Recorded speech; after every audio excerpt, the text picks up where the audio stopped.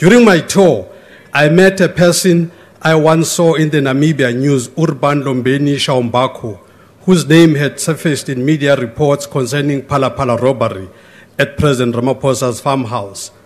Contrary to public belief and to Namibian news headlines, Urbanus is not serving time for the Phala Phala farm robbery, but for unrelated, cooked-up offenses, namely reckless driving, possession of unlicensed firearms, and defeating the ends of justice, all of which was discovered on some mysterious roadblock on some Sunday afternoon. He's serving a 20-year term. If I had enough time, I would show you the issues there. But today, Urbanus shared disturbing details about his arrest. He described months of surveillance, random searches, and raids prior to his arrest.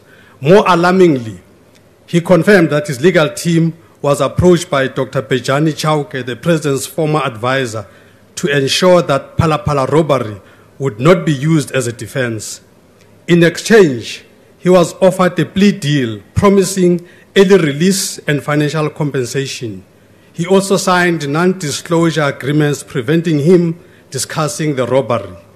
These revelations only intensify our concern as a MK about the irregularities around the Phala Phala farm saga.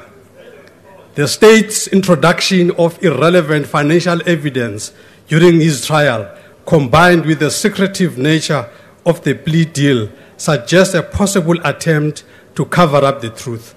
Today's conversation has strengthened the MK party's resolve to pursue justice. As the MK party, we remain committed to uncovering the truth behind Phala Phala. We are now even more determined to explore private prosecution. We will request key information from the NPA and all of those involved in there. Let me conclude. That Director of Public Prosecution who gave President a clean bill of health must be summoned to the Justice Committee to account for the poor quality of NPA investigations. We will do a press briefing on this in the next coming days as the MK party. Thank you very much.